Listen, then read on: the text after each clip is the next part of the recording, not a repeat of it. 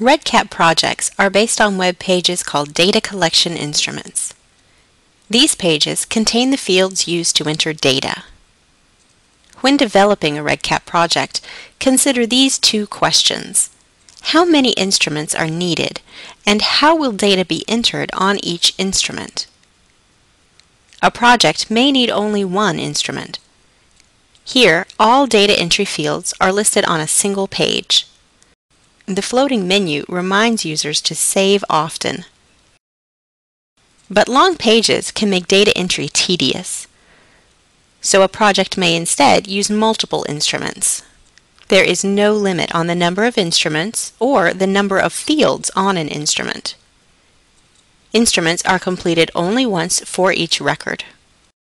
Project users can be granted different permissions to access each individual instrument. Capturing data on multiple forms helps better control data management. Here, clinic staff can enroll patients in a drug trial, but be restricted from accessing instruments used in randomization and later study procedures. Statisticians can get the data they need directly from the project and perform analyses, yet be prevented from viewing protected patient contact information. In this way, REDCap's built-in features help users protect data integrity and improve their workflows. There are then two ways to interact with data collection instruments. First, project users can log into REDCap and enter data. This option allows users to access existing data, use the applications, and explore REDCap's other features and functionality. A second additional way to interact with instruments is by enabling them as surveys. Doing so creates a public link to the instrument, which a project user can send to a survey respondent. A respondent can be anyone in the world.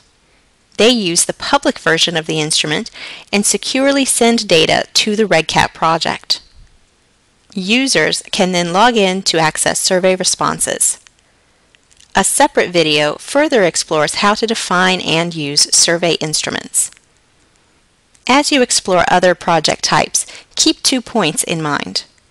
First, this list illustrates the most popular REDCap structures. It is not exhaustive. Project features can be mixed and matched to meet your specific preferences. A good way to explore other project types is by creating practice projects based on templates. Second, REDCap projects can be modified at any time, even after data collection has begun. You can enable the specific combination of features and structure that best meets your needs, and then change it as your needs change.